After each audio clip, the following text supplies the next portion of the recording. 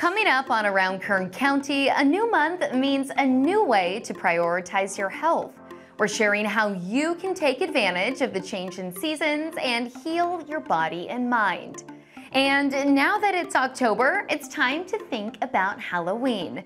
Stay tuned for details on a safe and fun trick-or-treating event when Around Kern County starts now.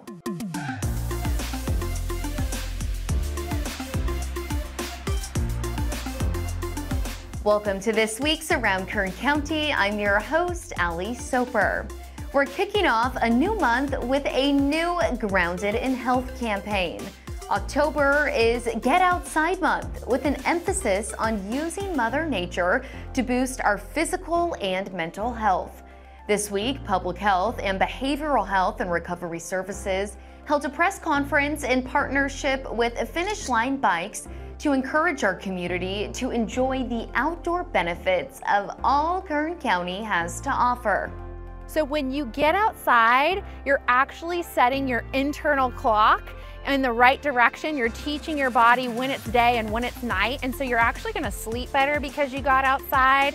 You're actually gonna exercise more. You're more motivated to exercise, and you actually exercise more intensely when you're outdoors versus when you're in the gym. You're less bored, you're more socially active, you're seeing new scenery when you're exercising outdoors, and you're also boosting your immune system by getting outside. Being outside helps set our body's internal clock and provides us with an engaging way to exercise. Not to mention, the fresh air provides a perfect way to relieve feelings of sadness and boost endorphins. Normally when we're outside, we're moving, so the physical movement, the exercise is so good for our mental health, fresh air, sunlight, being around other people.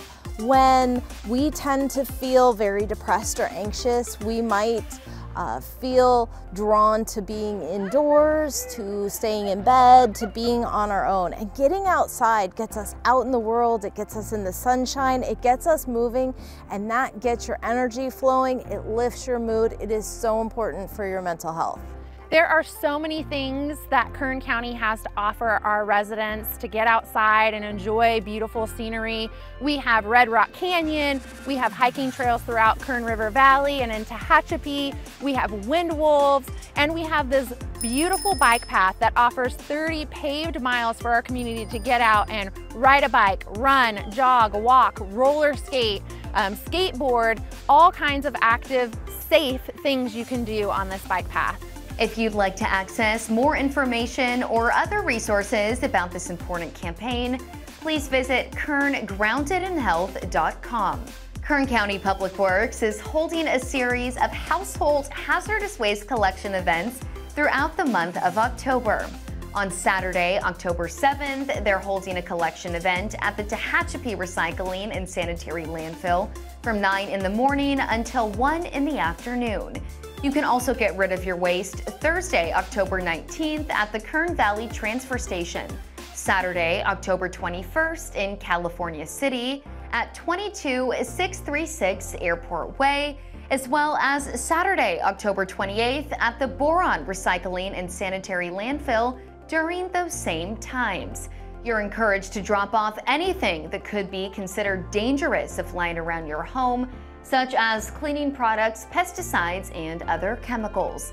As a reminder, hazardous waste can always be dropped off at Kern County's permanent special waste facilities located in Bakersfield, Mojave, and Ridgecrest. For more information about these collection events, please visit kernpublicworks.com. Public Works is also partnering with Caltrans's District 6 to help our community look its best. They're hosting 2 Clean California tire drop-off days on Saturday, October 7th and Saturday, October 21st to help residents get rid of old tires free of charge at local Kern County disposal sites. You can visit the Shafter Wasco landfill or Taft landfill from 8 in the morning until 4 in the afternoon on Saturday, October 7th, and the Bena landfill during those same hours on Saturday, October 21st. Please make sure all tires have rims removed, are not oversized, and tarped to avoid litter. As a reminder, these events are for residents, not commercial waste. For more information, please visit kernpublicworks.com. And we're ending today with a spooktacular Halloween event happening this month. Anna Marie Odo has more. Children and families are invited to 3rd District Supervisor Jeff Flores' annual Trunk or Treat event on Friday, October 27th from 5:30 to 7:30 p.m. in Oildale. This free, safe and sane Halloween event is being held in partnership with the Oildale Community Action Team, where trick-or-treaters will meet north of Chester Avenue, Frontage Road, north of Norris Road. Kids are encouraged to dress up and wear a costume to the event, all while enjoying fun games and activities. District 3 is also looking for participants to sign up for the event and asking for candy donations. The deadline to get involved is Friday, October 20th.